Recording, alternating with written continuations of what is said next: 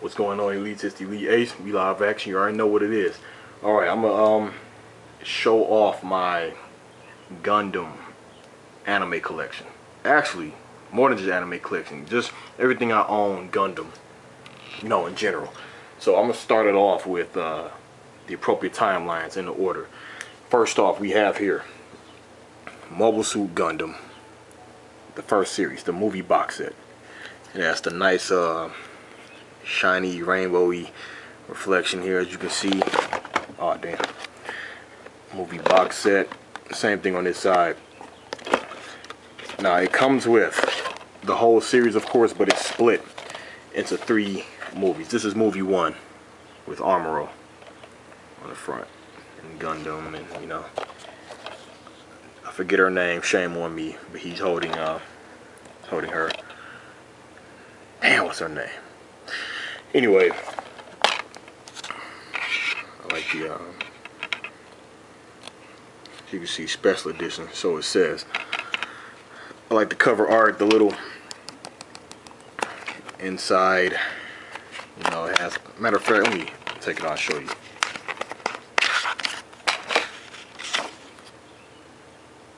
Yoshiki Tamino, hope I said his name right, he is a genius. All the credits talking about the different novels right here, how everything connects, plus other things he did. These are all his works, you know. Enough of that. And we have movie 2. No, that's movie 3, damn. Movie 2. Soldiers of Sorrow. Amuro and Char. Oh, another thing, this is completely Japanese, you know, so, well, it has subtitles, English sub, but, you know, no dub at all. So this is a official, complete experience. And it comes with this little extra manual thingamajiggy. See, Beyond Generations. First, I'd like to thank you for watching such old animation works from 20 years ago. You know, he gives his respects and everything, you know. Introduction, the movie highlights, atmospheric re-entry, other extra little additional features. And see, you have to respect First Gundam. If you are a true Gundam fan, like me, you have to respect this series. I know jumping into it, I know people are probably looking at the animation or the artwork like, ugh. But keep in mind, this came out, I bet a lot of you watching this came out before you were even born.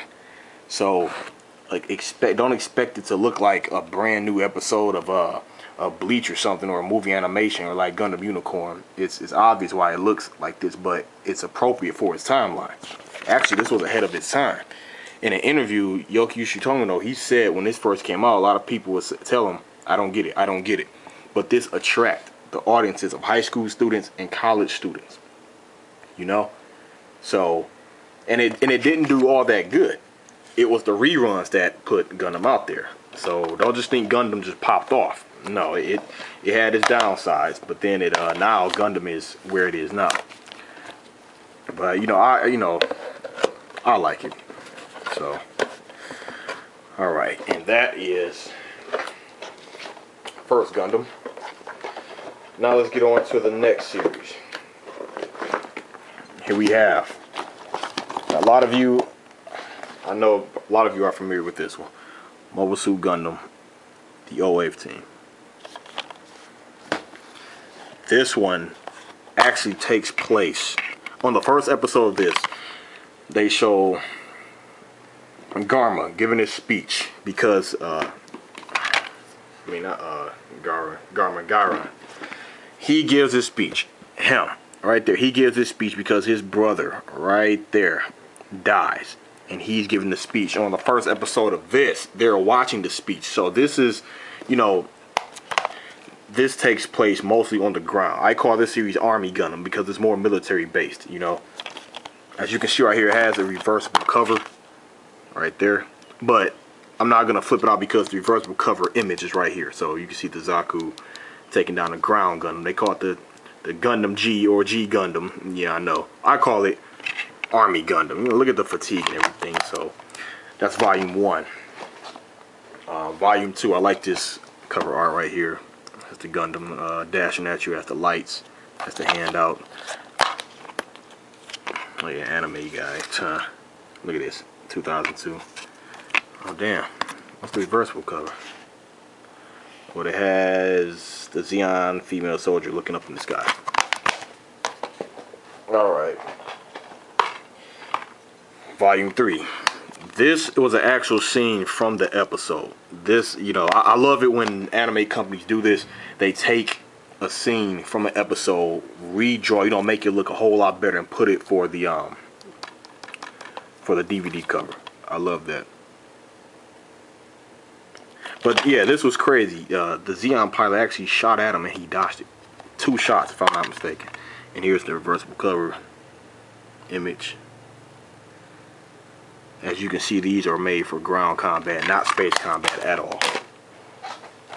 Here we go. I love this one right here. Bam.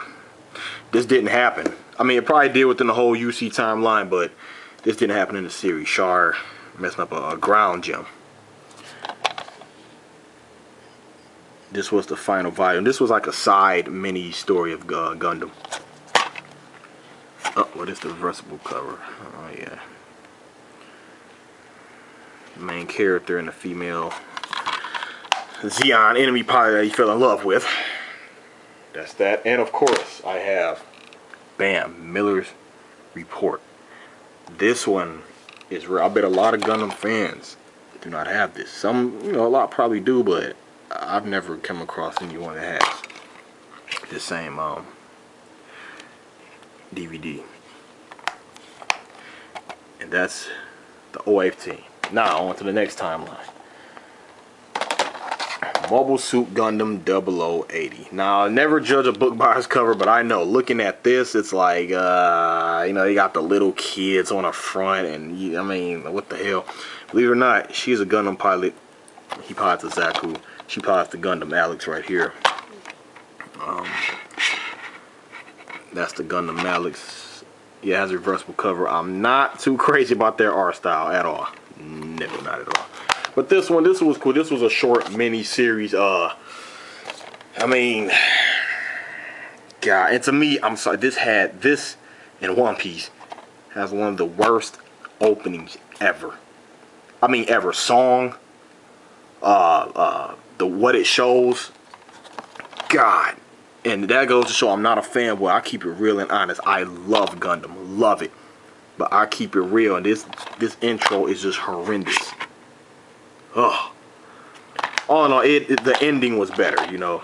It was better, and it was interesting that the Alex Gundam was meant for Armor, but Chris, her nickname, you know, she ends up getting it. Okay, that's that. Now on to, that was 0080. Let's go on to 0083, one of my favorite UC timeline series. This one I love. This was the first time in a whole Gundam franchise or series where a Gundam was stolen. This Gundam right here, I call it Nuclear Gundam, was stolen. And yeah, stolen by him, Anavogato. Oh yeah, here's the you know, it has reversible cover also on this one, but this here's the image right here. I like that DVD art cover. Oh, it's the same as this, damn. You have Rocky, Keith. I think I forgot her name, Nina. I think that's her name. Now for volume 2. This one, I remember that episode. That high energy beam was, man, messing that Gundam up. But according to her, when she had to shoot him a good amount of times, and she was like, "Damn your armor!" You have to kill. Matter of fact, it was her. Yeah, her. And I'm gonna tell you something. This is another reason I love Gundam and I respect it. What's the reversible cover? Oh yeah, he's fighting that mobile armor. I mean, this came out. When did it come out? Say 01, but this this artwork and the animation, to me, was ahead of its time. It really was. This was a good one. Both Gundams fighting for the first time ever in Gundam history timeline as far as the story goes. And with this happening, yeah, right there, beautiful. Both Gundams duking it out. A veteran against a rookie, you know. But yeah, the artwork animation was ahead of its time, and you could really tell within this series. This was his new final Gundam the main character had, and that was the mobile armor Gato acquired. And it was such a shame that the Federation had a Gundam stolen. It was never recorded in the Federation archive, never. But Nina, she displays true hollow, you know, hollow colors, because she, oh man, I'm not gonna spoil it, but she does some dumb hollow things. All right, on to Zeta Gundam. Now, I haven't finished this series yet. I'm gonna continue to get these. You know, they come with the double discs. There's Camilla and the Zeta Gundam. No, Char, yes, that is Char. It comes with 10 episodes, 5 on each disc. I do have to finish this. I'm gonna have to finish this up offline, you know. So, shame on me if you want to say it. Shame on me. Okay. On to, let's see here. Oops.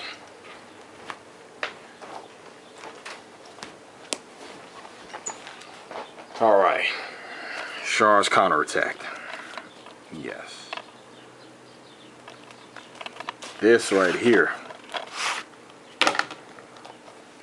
is one of my all-time favorite anime movies. I mean, this was the conclusion. Look at that. This was the conclusion between Amuro and Char.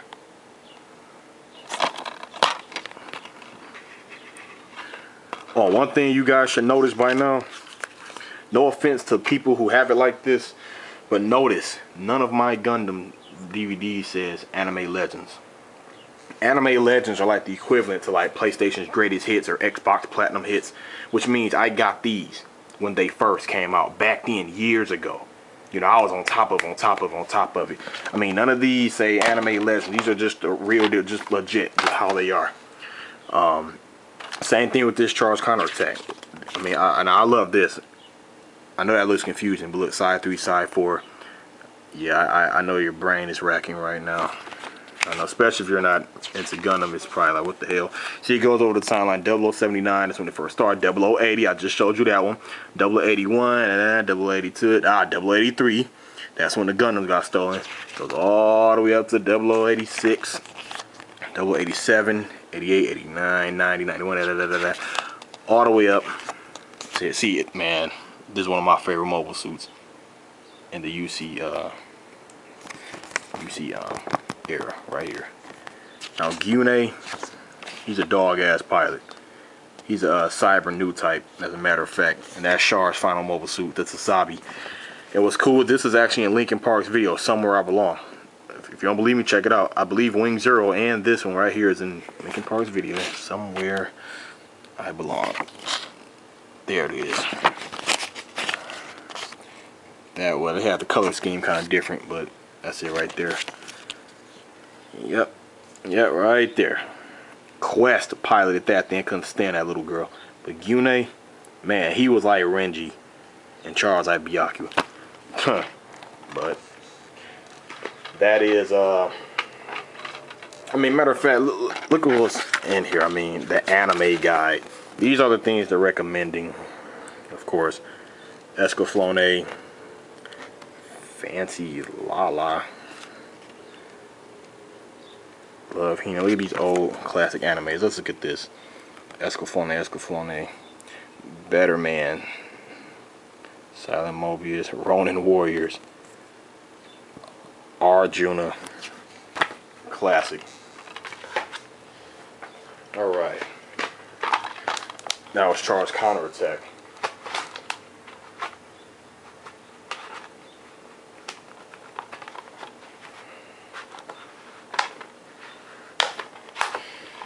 Now, let's go on to Mobile Suit Gundam F91 or 91, the motion picture special edition. Now this takes place, if I'm not mistaken,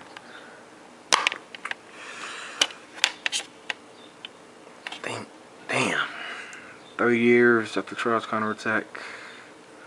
I think 60 years or 30 years. Damn. All in all, Armor and Char are long gone dead.